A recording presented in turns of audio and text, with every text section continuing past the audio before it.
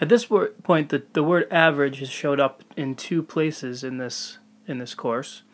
One is the average rate of change, which is basically how we started the course, and we knew that that was the slope of the secant line to a particular graph, and we used it to eventually find the slope of the tangent line to find the instantaneous rate of change. Now we've just defined the average value of a function, and so the question to ask is how they're related, and the way in which they're related is really the essence of the fundamental theorem of calculus, which I'll the next video probably I'm just going to actually use these two ideas to prove one part of the fundamental theorem. But let's look at an example for now to see how these two guys are related in a particular context. So here we've got three functions: a position function, its velocity function, and an acceleration function. They're all representing some kind of moving object. Time's measured in seconds, and the distance is measured in meters. So let's say we're asked for the average velocity on the interval 2 to 5. Well, you'd probably, if you were doing this problem at the beginning of the course, you would use the position function, and you would say, well, the average velocity is just the average rate of change of position. So that's just going to be s of 5 minus s of 2 divided by 5 minus 2. And again, your units can tell you that this is indeed a velocity, because the top subtraction, the units are meters, and the bottom subtraction gives you seconds, right? And so s of 5 turns out to be 80. If you plug 5 into that cubic function there, you get 80 minus s of 2, which is 2, divided by 3. So that's 78 divided by 3, which turns out to be 26 meters per second. So there's one way to calculate the average velocity. However, we can now calculate it in a different way. We can calculate it in a different way because we know that the average velocity is also the average value of the velocity function. So you could also view it in terms of the integral. The average velocity is just the average value of the velocity function.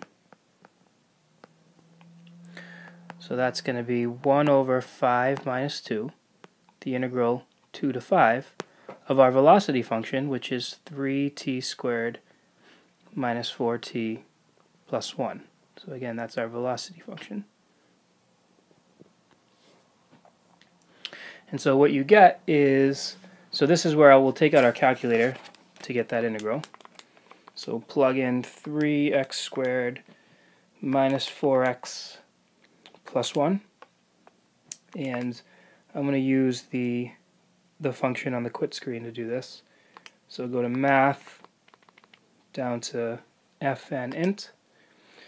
I'm not going to retype that function in. I'm going to go to my my variables button, go over to yvars y1. So I'm going to integrate the function in y1, which is this velocity function. I'm going to integrate it with respect to x, so I put an x there on the intervals 2 to 5. So when you do that, you get 78.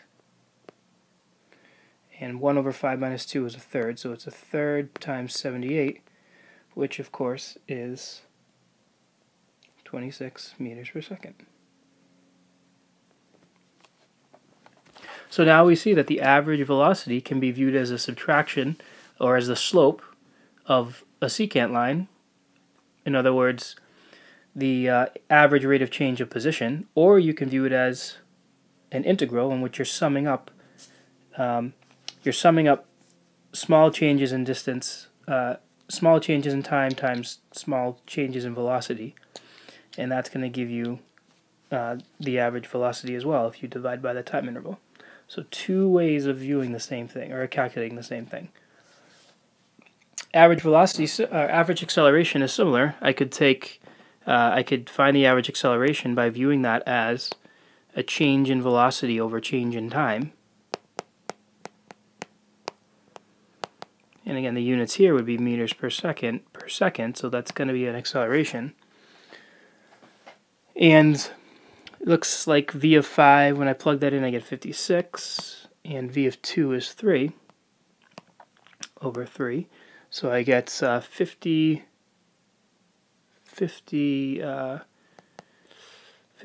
over 3. Oops, I just made a mistake. I realized this is supposed to be a 5. So I get 51. 51 divided by 3, which is 17. So that'll be 17 meters per second squared. But I could also do